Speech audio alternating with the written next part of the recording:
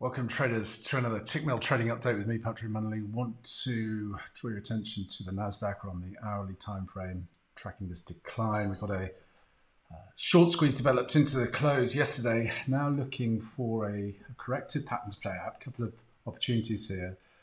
Versus the swing high at 14,385. We have an equality objective now back down to 14,000. We also have the 61.8% retracement of that initial leg off the low. I'll be watching for bullish reversal patterns here to set up.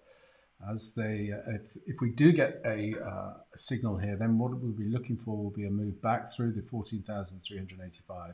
We'd actually have an equality objective that comes in with the descending pitchfork trendline resistance, the pivots, and this would actually be the quality objective if we hold the 14,000 level. From there, we'll reassess the price action and see if sellers are going to step back in for another leg to the downside.